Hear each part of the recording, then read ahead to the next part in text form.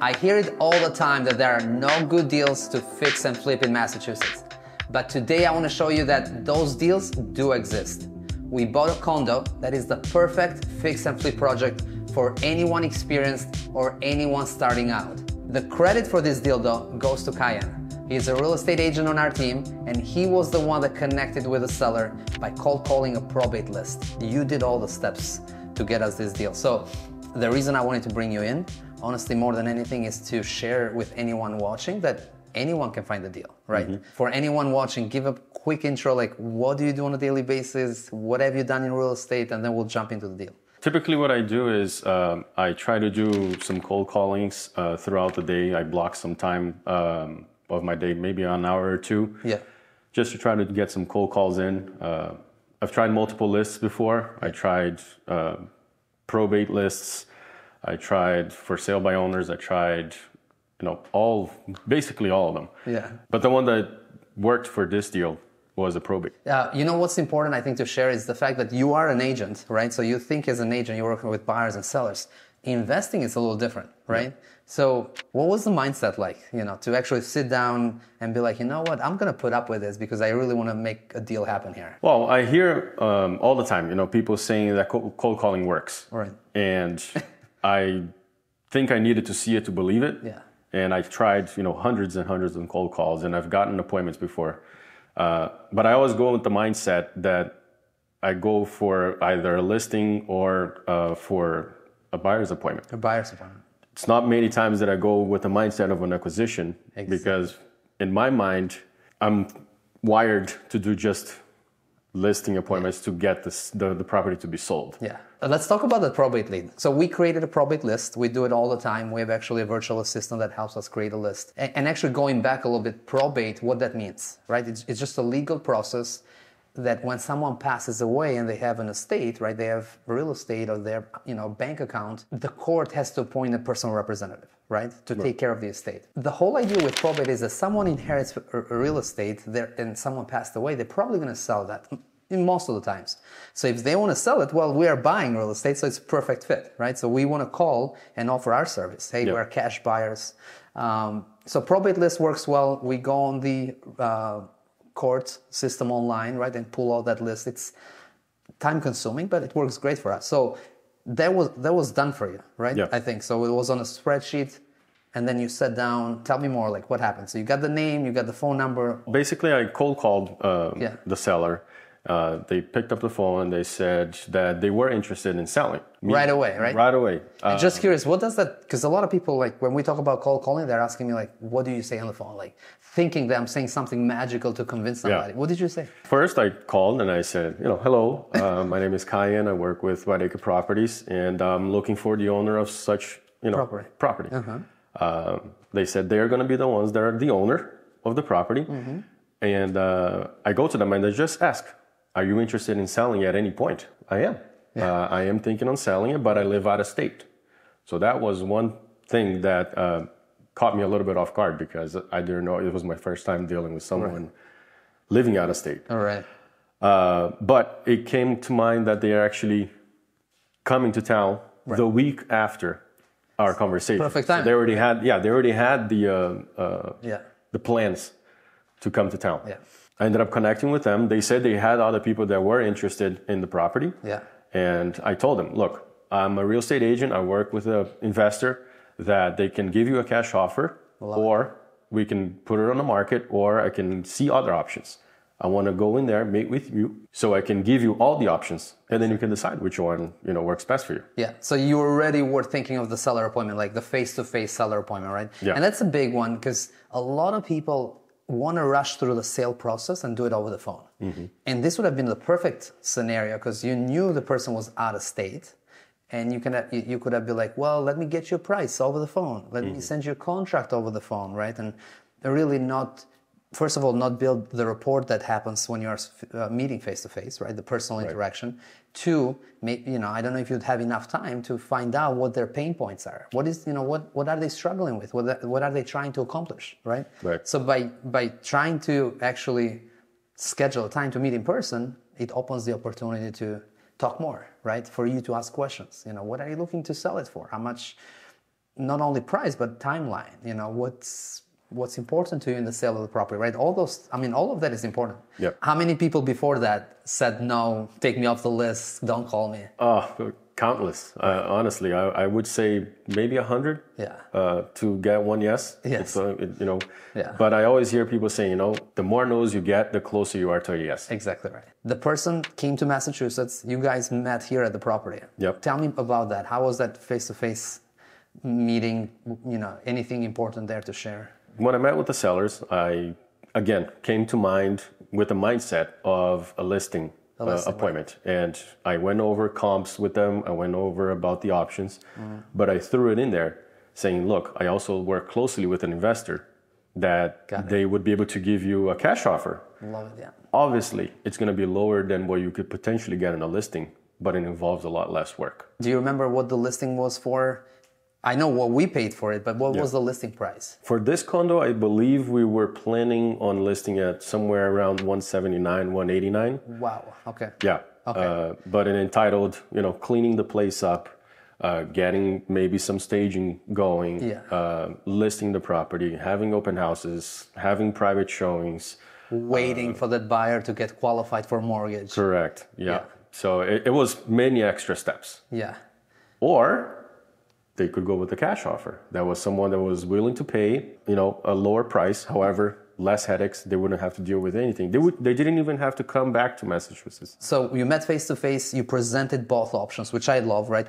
That's what we do at the brokerage and at Whiteacre, where we present both options. Right? That we're not trying to trick anyone on like, hey, get the cash offer, you know, because we want a deal. Yep. It's more of like what works for the seller, right? So you presented both. What was their reaction? Like, what was the feedback that you got on that first meeting? They were experienced actually in the business. So they actually knew about, you know, the discounts and how properties get sold for cash offers. They were a real estate investor in another state, in another right? state, yeah. So they knew, you know, there was something to gain from everyone. Yeah. They didn't accept it right away, yeah. the cash offer, actually. Yeah. So it took a little bit of negotiation, you know, between here and there, but they weighed on their options, and they decided to go with the cash offer, even though it wasn't as much as they were hoping for. Correct me if I'm wrong, but there were other offers, right? Or at least other people looking at the property. There were other people.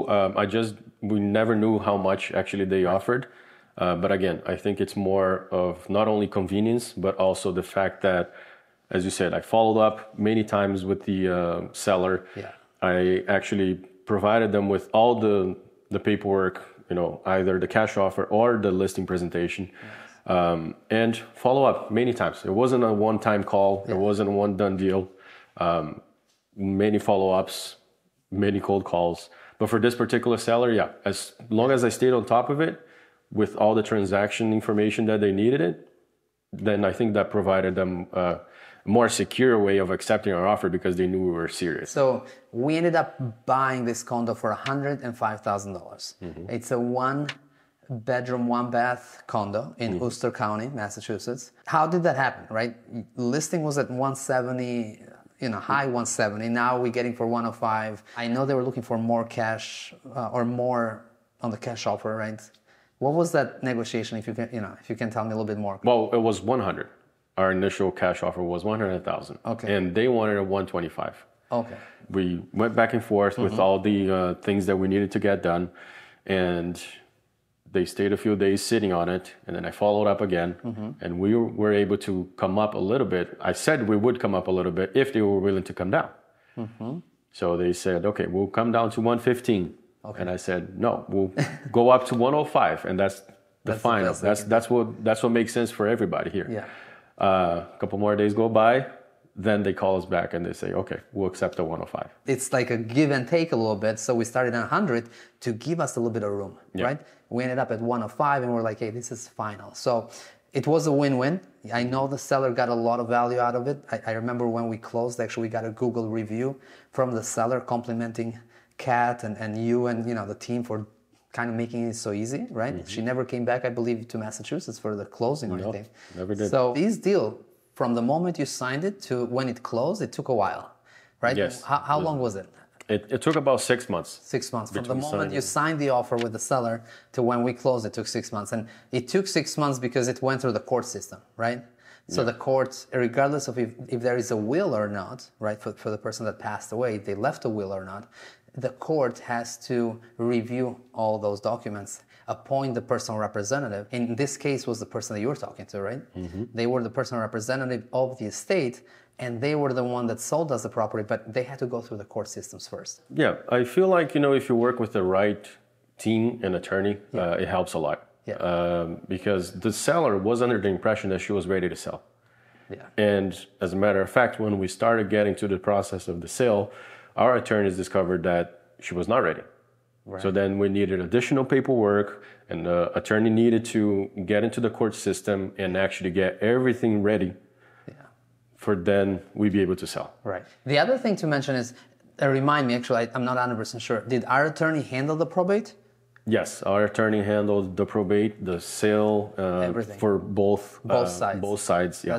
That's awesome. The team members that we need to succeed, and that attorney is number one, right? Having a good attorney that knows exactly what to say to the seller, what it's needed, right? For after doing a title search, getting it to the closing, especially if it's a wholesale and a probate. Like there's so many moving parts, so that is a key team player. Give me some feedback of what worked, what didn't, what can we do better. It definitely works. Cold calling works, okay? Right. As much as I'm not very confident in myself in regards to cold calling, it works. It just takes time for you to get used to it. And takeaways, follow up as much as you can. Make sure you get your tasks in place. Work with the right team. Work with investors and also people that you have worked with in the past at least, or someone trusted. And honestly, be transparent. As much as you are there to offer the seller value. You're not there to try to pull their rug or to be sketchy or anything like that. Right. You're there to provide them value, options. Let them choose the best option. 100%.